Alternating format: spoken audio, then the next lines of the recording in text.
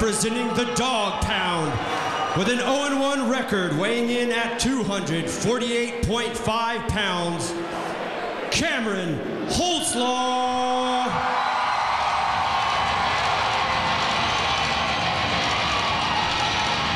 I'm going to tell you, Cameron brought a lot of fans with him tonight. I think 432. 32. You know, a really nice guy.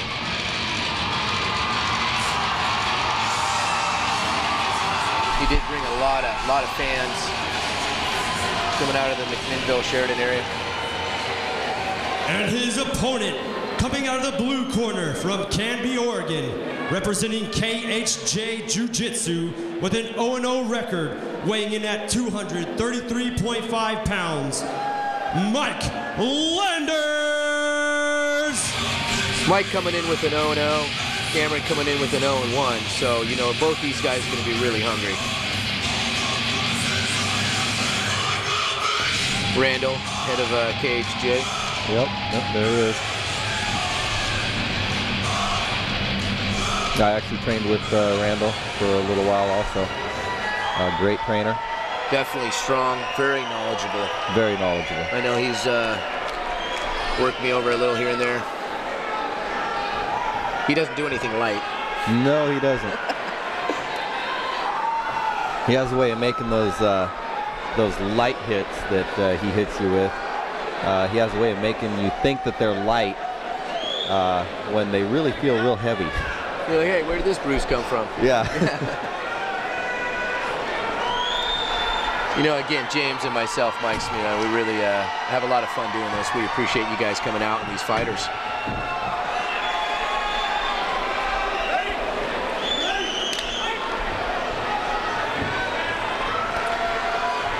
Again, I definitely have to give you some credit, James. You know, the quality of fighters we respect. Look at that. Like we said earlier, these big guys really like to throw those fists. Yes, they do. He's got him in a position there he definitely does not want to be in. Well, if he grabbed his arm right there, he'd almost set himself up.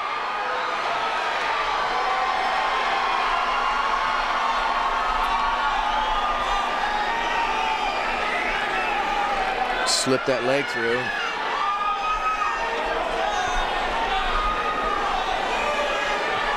He's trying to work it. Look.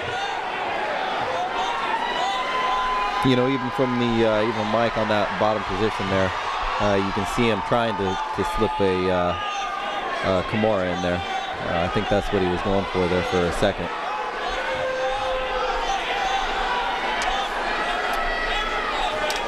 He's doing a good job keeping his leg down in there. Yep.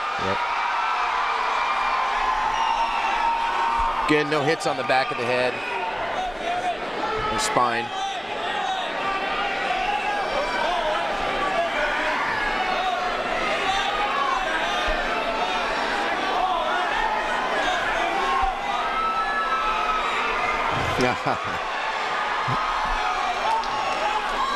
They're not have any forward movement there? No. Advancing. It's one of the reasons why the crowd loves Dave Hagen so much. He stands him up. Stands him up.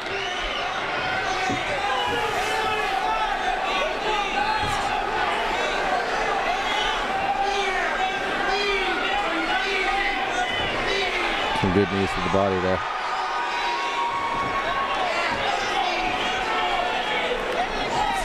Oh, that was a groin shot there. That's another thing you're not able to do. He's going to give us some time, make sure he's all right.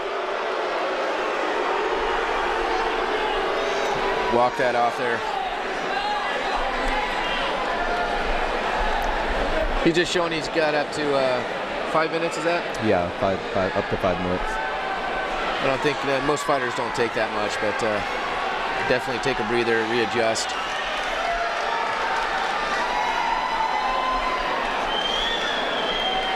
Again, they all have mouthpieces and cups on.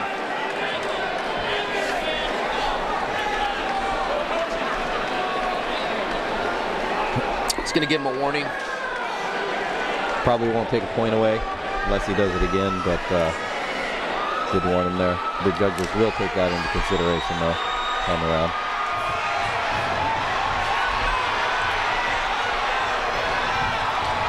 Mike, I think, coming out there pretty smart, being real aggressive right off the bat. Charging him, yeah. Yep. After a shot like that where the other person has to take a rest, I mean, when you come back in, you know, take advantage of it.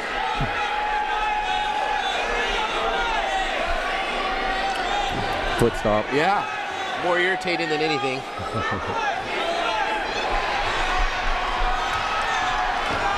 Definitely irritating during the fight tomorrow morning when he can't walk. Yeah. Be a little more than irritating, but. Oh, nice. Crowd loves it when the big guys stand up and just try to box it out. Yep. Great round there. Got to see a little bit of everything. As you can see, a little winded. A little bit. 3 minutes is 3 minutes is forever. It doesn't seem like it's ever going to stop.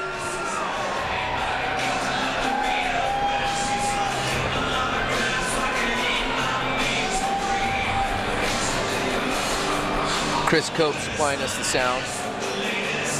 Coming out of Washington. Randall and Bill Bradley there talking to Mike Landers. And got Ray Carpenter there, who will be fighting in our next show. Trains with Cameron Holsclaw.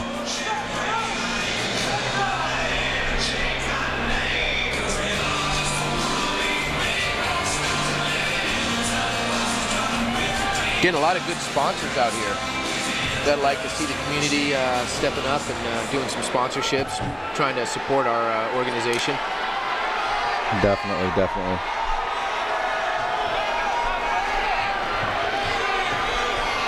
Oh, look at that.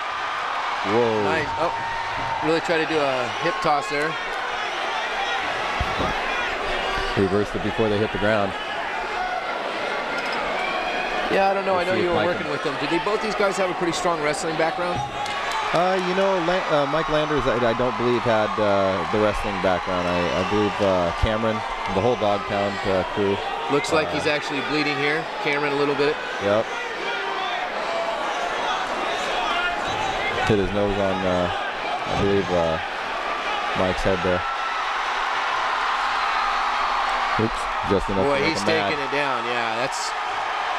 I mean, you know, you talk about a 185.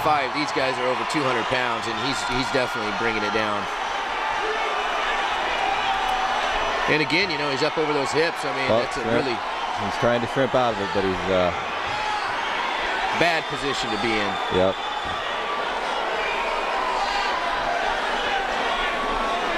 Oh, look, nice move, nice reversal there.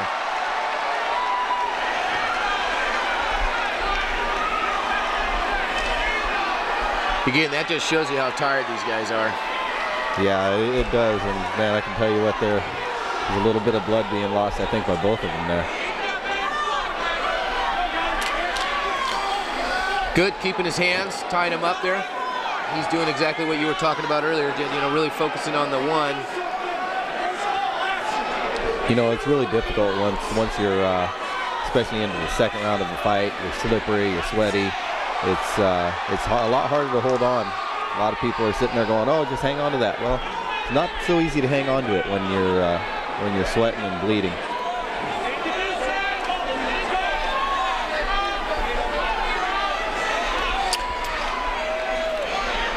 Definitely, the judges, you know, they definitely like to see the guy on the ground, on the bottom, work still, not just in a defensive mode, but in an offensive mode. Gotta love Dave, man. Standing him up.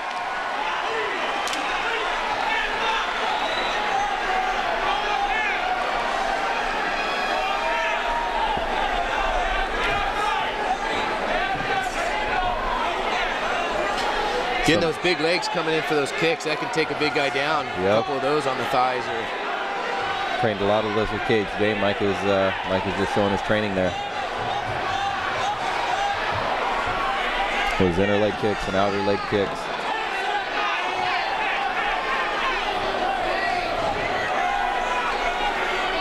Both the hands are dropping a little bit. There we go. Cameron threw a good leg kick there right at the end of that round. Thinking they're getting a little rest there. Give him a hand, ladies and gentlemen.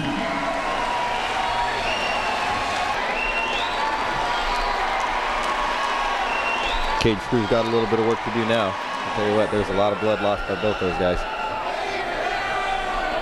For the ring girl. And don't forget, merchandise booths are still open. Maria. Out in the foyer and also in here. Hooligan Inc. on the south side and our friends at Fish's Fight Gear to the north. Fight fans, give yourselves a round of applause. They're still getting exact numbers, but this is the largest crowd at a cage fight the Salem Auditorium has seen yet. 2,600 plus. I want to hear from all 2,600 right now. Let's hear it.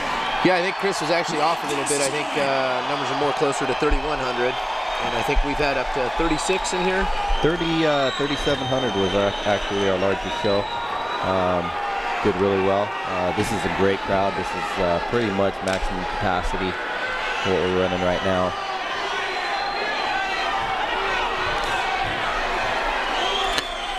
You know, again, this is really where your endurance and your training really steps in. Not only are you tired, you've been pushing it really hard, and into the third round.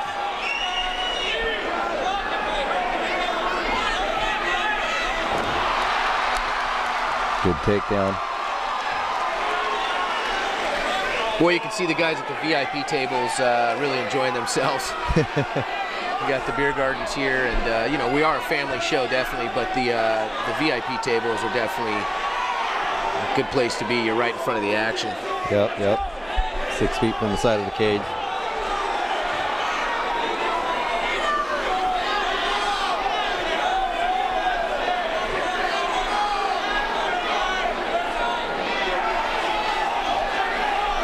Couple more seconds.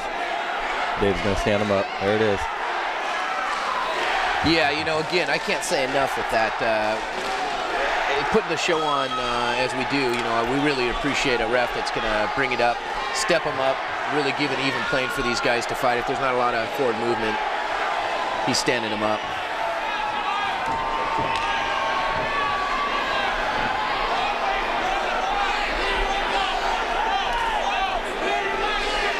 Both these fighters are delivering some good leg kicks.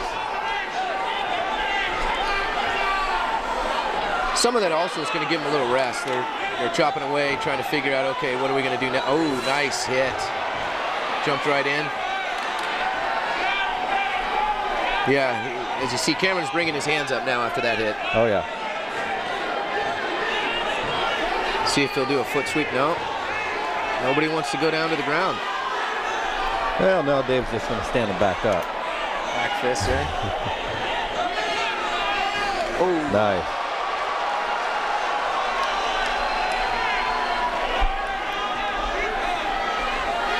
See Cameron just reach in and grab that leading hand and pull him right into it.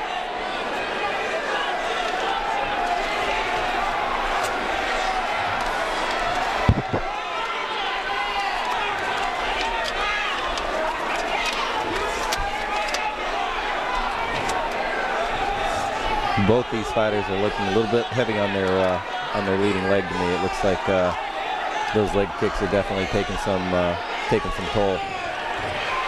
Yeah, plus with all the work that they've been doing, definitely doesn't take too long. Boy, he's really bringing it there. Uppercuts.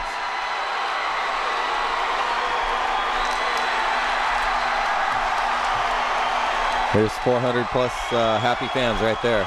Absolutely. You know, his primary discipline's been freestyle, but he's definitely been working on his stand-up game.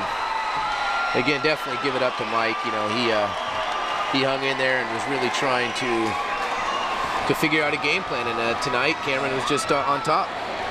Yep.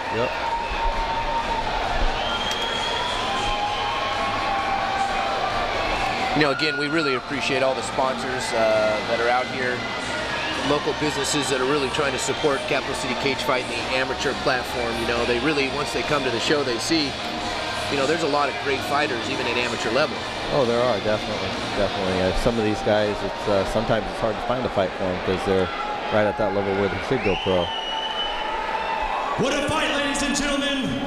And winner by TKO at 2 minutes and 55 seconds in the 3rd round, out of the red corner, Holsclaw. Definitely hear the crowd for him. Oh yeah, definitely.